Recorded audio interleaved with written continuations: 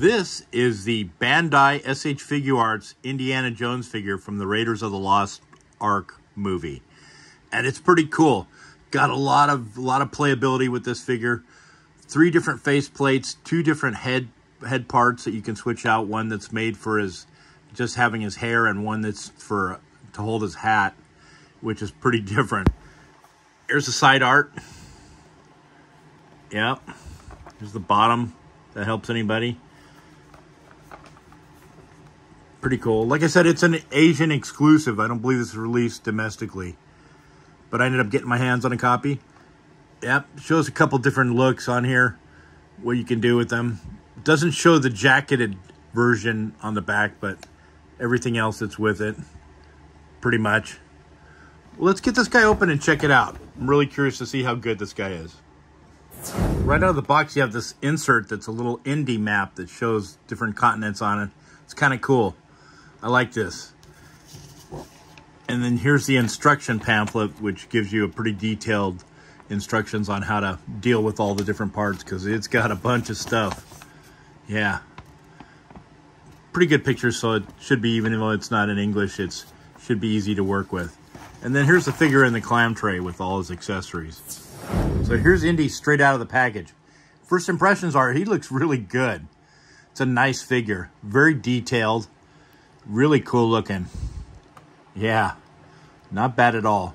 Before we go into him, let's look at some of his accessories. So right out of the box, you get 3 different face looks for him. Here's the one with the smiling face. Yeah. And he's got the head sculpt on him with the hair. And this uses a faceplate system, so these all pop off. This one is the hair part. You can switch any of the 3 different faceplates to this head with the hair, which is cool. Here's the other alternate faceplate where he's kind of like serious and kind of like smirking or grinning or like determined look. Yeah, and then the one that's on the figure itself, where he's just kind of like neutral or kind of frowning. Then you have his leather pouch, which it has some nice details on it. Looks good. Yep, nicely painted buckle. Yep, this is all plastic, but it looks good, and it lays underneath his jacket, which comes off, and you can put this underneath. Here's the Staff of Ra top piece that goes on top of the stick that he holds up to get the directions to where the ark is at. And that's pretty interesting. It's got a little jewel in it. Here's the pistol. It looks pretty good. Nice details on it. Pretty much the same on both sides. Here's the golden idol. Yeah. Cool looking. Pretty good looking. Nice representation there. Here's the bag of sand that he holds when he's switching out the idol for the sandbag. Pretty basic, but it's sculpted so one of his hands can hold it. You can see the indents here. His hand grips this perfectly. Yep, one of his hands is made to hold that. And here is the uncoiled whip, which is nice. I like this one way better than the Hasbro one, which looked kind of weird. Yeah, this one looks like it's action, like he's whipping it back. Pretty cool. Nice details. And then we've got his hands. He's got a total of 10 hands. 2 hands on the figure. These alternate arms that you can pop off that have a pair of hands on them. And then he's got 6 more right here. Idol holding hands, sandbag holding hands, gun holding hands, whip holding hands, pistol holding hands. It's pretty cool. Yep, and he's got this other little alternate piece here. This is, you pop this off, pop his whip off, and you put this on his waist. It's like a little placeholder. Finally, we get to Indy. I think this looks really good. Nice looking head sculpts. I mean, that pretty much looks just like Harrison Ford. It's kind of got a 5 o'clock shadow. Kind of looks a little dirty and sweaty. Yeah, that's pretty cool looking. Nice details on the shirt, the jacket. There's the detachable whip that comes off. His belt, his holster. Now this gun here, the gun holster is a weird choice. Usually Figuarts gives you extra gun holsters like with the gun in it, but they only give you this one, and this one doesn't have the gun in it. So that's kind of a weird choice. But it does come off. But yeah, that's kind of that's kind of like a weird choice for them. Usually they give you more parts, but they didn't give you an extra holster with the gun in it. So that's kind of a weird choice. But there's his pants. Yep. Boots. Yep. Here's the back of the figure. Nice wrinkles on the jacket. Pretty cool looking. Now this is kind of a weird choice as far as like for articulation. These are not sculpted back, and they're single jointed legs, but they have this gigantic gap back here so you can bend them back. It's kind of a weird choice for Figuarts, but it is what it is, I guess. But you really don't see them from behind that much, so I guess it doesn't matter much. Going through articulation, you can look down like that much, up a little bit, not much, side to side, good motion side to side, so you can get some different looks out of that. Head turns, yep. Elbows or single jointed elbows. No bicep swivel, but they do rotate at the joint up here.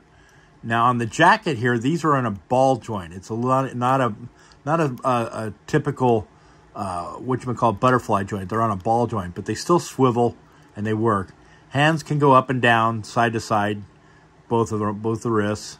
They turn, looks good. Yep, at the waist, he can crunch forward, kind of not bad, quite a bit actually. Pretty good there. That's good. Two different joints down, two different ball joints up here at the top and at the bottom of the waist. So, and he can turn side to side, no problem. He can go side to side action, twist motion at the waist. Pretty good. He's on a barbell system down here. There is no drop down mechanism for the hips, but the legs go out like that far. Okay, as far as, like I said, these are on a single jointed legs, but they go back because of that deep cut. They go back that far, which is pretty far. Not bad. And then down here, he's a little bit hindered by the cuffs of his pants, but his feet go down that far, up a little bit. You do get some rocker, a little bit of rocker in and out. So that's not bad. And then there's toe hinge, of course. Yep. Not bad. With this jacket on, he can't quite reach across his chest, but when you pop on the alternate arms, it works like a butterfly joint, and it has an extra piece up here, so they actually get better range with the jacket off. And the jacket does come off, so you can have two different looks as far as the body goes, with just a shirt or with the jacket off. And here's what he looks like with the pouch on underneath his jacket. Yeah. Looks good. I won't lie, this is a little bit fiddly to get these joints out and in place. They're on a ball socket, but there's two different sockets on this ball system, and plugging it in there is a little bit tricky, but it's not too bad, but it takes a little bit of messing with. And here's another look with a different face on it with the hat. Yeah, I think it does look really like Harrison Ford. And here he is with the smiley kind of smirking face. Yeah. Pretty cool. I think that looks good. Not bad at all. Like I said, they have the faceplate system, so the faceplates plug into the front, and there's no seam line like usual, like a lot of the Figuarts have. So that looks good.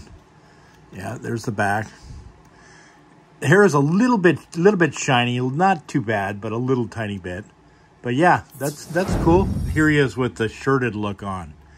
And these arms have this little cover on here, so it acts kind of more like a butterfly joint, and it gives you a little bit better range, and you can reach across his chest now, which is good. So yeah, it works good for you know, holding things or just using different expressions. But yeah, it's pretty cool. I like this figure.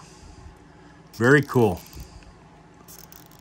So yeah, you can do a lot with him. Is it a little bit fiddly? Yeah, I won't lie. It's a little bit fiddly. Getting the joints in his sockets when you pop the arms off is a little tricky, but it can be done, you know, fairly easily. Takes a little bit of time though. And you know, like most Figuarts figures, it's pretty posable, has a lot of articulation, but you got to mess with it to get the right look out of it, you know. But you can do quite a bit with this, so it's kind of cool. Pretty nice. Yep. And if you have like a scene specific, if you have like the idol altar, you know, for the golden idol, you know, it works good where you can put him up and in front of that have him holding it or switching it out with the sandbag.